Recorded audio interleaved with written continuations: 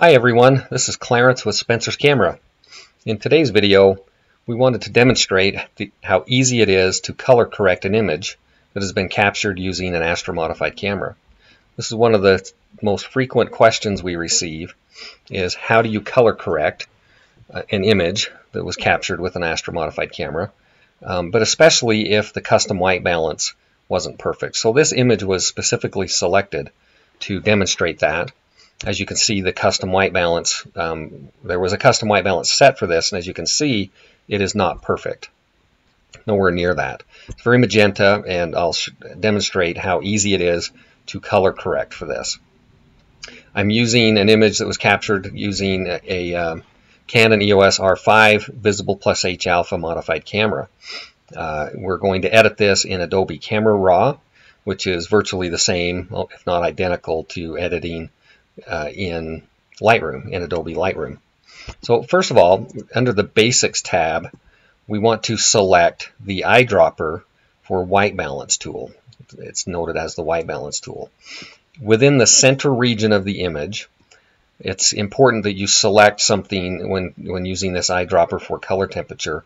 I think you'll get a better result if you select something within this central half of the image. The reason is because you don't want any possible defects of the lens, vignetting, or discolorations or anything to affect your color temperature. So it's better if you will make your selection using this eyedropper in the center region of the image. I'm going to zoom in here and find a dark spot. Right there looks really nice, something that's not hitting any bright stars. So I'm going to click right here, and that will give us a good starting point for correcting our colors. One other note as well, this image was captured, it's just a single exposure image. It's not anything that was tracked or stacked or anything. It's one single exposure. As you can see, ISO 6400, 28mm f1.4 for 8 seconds. The next step is we want to adjust these colors a little further. It's easier to do that if the color has been amplified so that we can see them better. So in order to do that, we're going to increase the vibrance slider and saturation sliders all the way, just so we can see those colors much better. In this image, and with most images, I feel it's important to keep the Milky Way a nice warm color and the sky behind it a cool color. There's too much green in this image and other oranges and other colors here that we want to reduce, but without making the Milky Way cool or the background warm.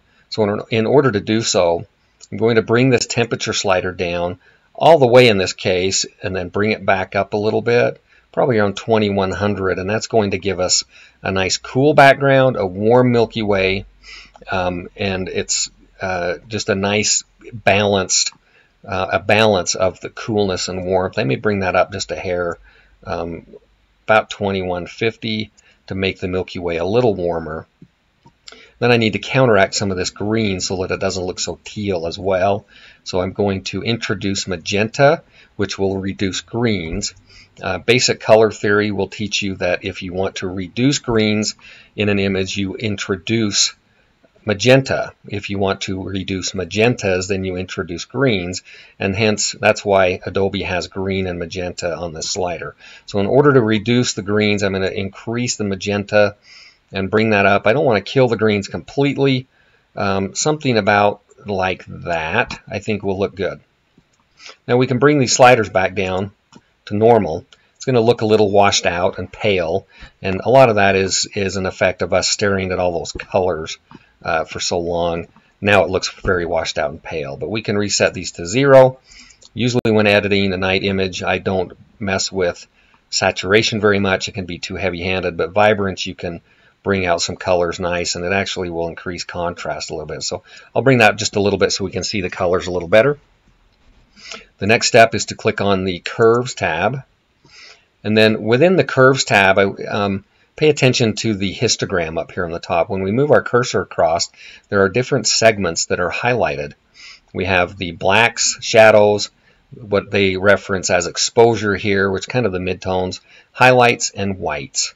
So what we want to do is move most of this data on the curve over here into the shadows to clean things up and also to correct some of these colors. So in order to do that, we're going to select the red channel here in the curve. I'm going to click in the center of this line, and then I'm going to drag this down in a low right-hand 45-degree angle, as if we're coming clear to this bottom corner. We're not going to get anywhere near that far, but what we'll do is click on that center point. We're going to drag this down until you can see up here the red portion, or the red channel in the histogram, is now moved over to the left-hand edge of this shadow section. Not into the blacks, but into the shadows. I may come that up just a little bit with that, like that, so that it stays within this shadow area. Now you can see the image is very green, so we're going to click on the green and do the same here. But we're going to match that green histogram data right up to the red. Try to mate it up to the red as closely as we can.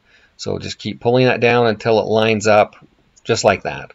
You can see the image is too blue, so we're going to reduce the blues by clicking in the center again and dragging down. The only difference here with the blues is we don't want to mate that up perfectly. We want to keep it just slightly to the right, like that. If you can see behind there, the blue curve or data is slightly on the right-hand side of the red and green data, and it's protruding here as well.